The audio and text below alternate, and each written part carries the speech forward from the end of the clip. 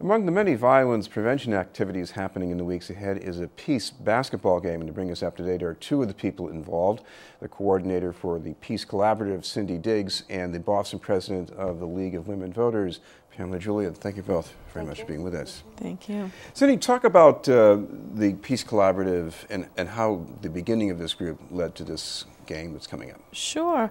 So we joined forces, all of the peace organizations in the city and a number of youth organizations and various churches, just to come together and work towards the same goal.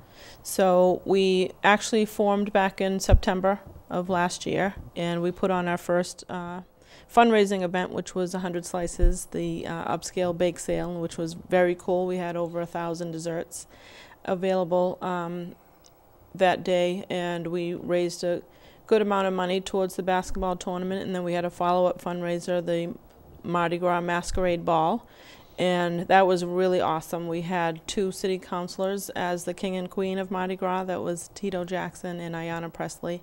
And we had the Massachusetts Coalition to Prevent Gun Violence. They were involved, so their leaders were the king and queen, and Moms Demand Action. She was the queen. So it's been a lot of fun, and just doing all of this to raise money for all of us to put together one event together, which doesn't often happen in the city of Boston. People usually work separately, so it was my idea to bring everybody that's doing similar work together to form as an organization. Pamela, Julian, the League of Women Voters, well known for candidate forums, anything to get voters informed, interested, and activated. So what's the bridge from that to the Peace Collaborative for you? Well, you know, the League of Women Voters of Boston is the oldest league in the nation. We were the radicals that chained ourselves to the White House fence to fight for the right to vote. And the League, which drew me to the League, is very interested in helping communities solve problems.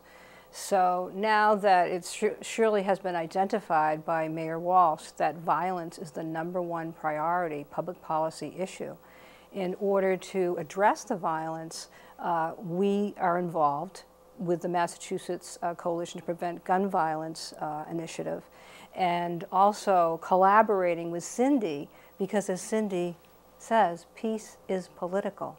So trying to draw those connections, but then also providing opportunities for families to have events. It really needs to be a line item in the budget. We had to have a bake sale, which was fun. We had a great time. We had a wonderful time in the Mardi Gras too, but you know, we're volunteers. We work very hard to just raise funds to put on a basketball tournament for people in the community. So we're hoping this provides a model for more events. Well, the obvious common denominator here is that so many of the peace groups are led by women. Mm-hmm. We've got men, though. We've got plenty of men. Yeah. There are some good men out there, yes. Yeah. We actually have probably 3 men involved, which is, it's great that we have them involved, but we need a lot more involved. So we've been reaching out, particularly where we're working on a sports event. We really need their assistance. So that's one of the things that we're working on now, so that they can see that we're pretty cool people to put something like this together. So tell me about this basketball game. What do you have planned? So it's called the Got Peace Basketball Tournament, and it originated quite a few years ago, actually, at Dorchester High School. We had the class of 2011 hosted the Peace Boston basketball tournaments, where they played against recording artists and the school police. So, and then some years later, back in 2011, we met a group of young men called Royalty that wanted to get involved in the peace movement, so they asked us to do it through sports. So we raised money for the tournament then, but we haven't been able to put it on again because of a lack of funding. And so they've been waiting for their rematch since 2011, so the hype is definitely there. So they'll play against recording artists for peace, the DJs for peace, the radio DJs for peace, but we also added a few more teams this year where we have She Got Game, which is adult women that will play against the Brighton High School Bengals.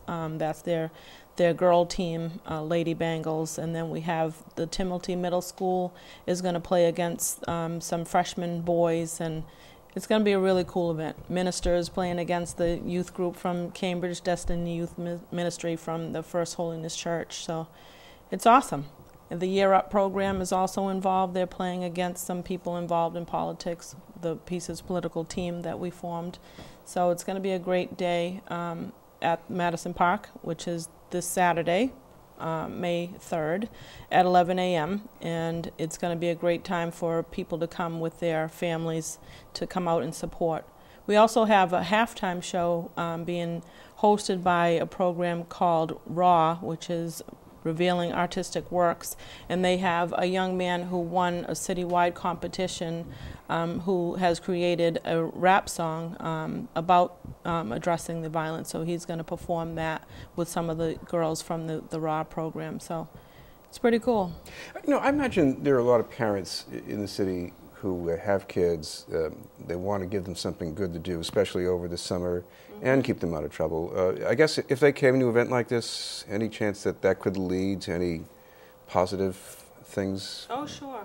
We'll have a resource table with other people that do this work. We have a number of youth workers that are involved in the program, so they'll be there with information about their programs as well.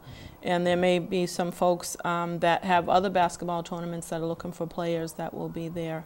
But that's what we're hoping to do by putting this on before the summer starts so that other people can emulate the work that we're doing. Pam, what does an event like this do for your mission with the League?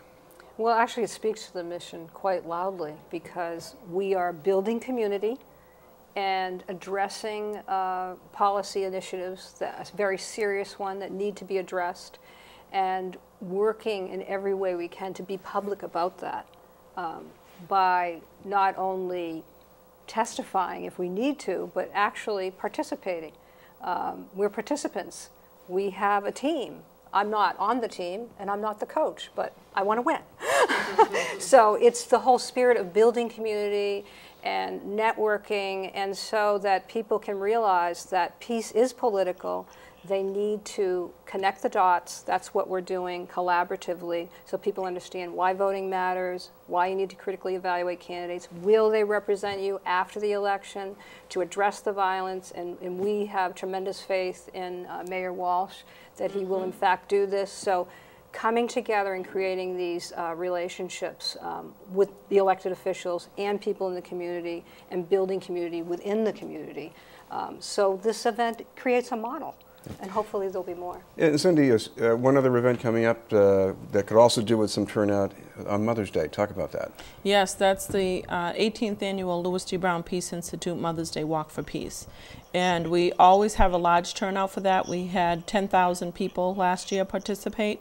And in order to find out information about that, just go online to Mother's Day Walk for, the number 4, peace.org. And you'll be able to register a team or register yourself as a walker. We ask each individual walker to raise at least $100 to go towards their fundraising efforts.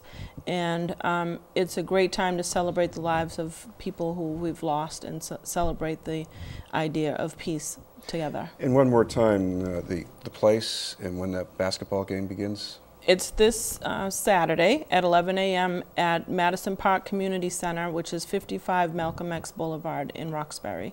Thank you both very much, Pamela Julian and Cindy Diggs. Thank you. Up ahead, the report from Alston Brighton with Rachel McCubbin.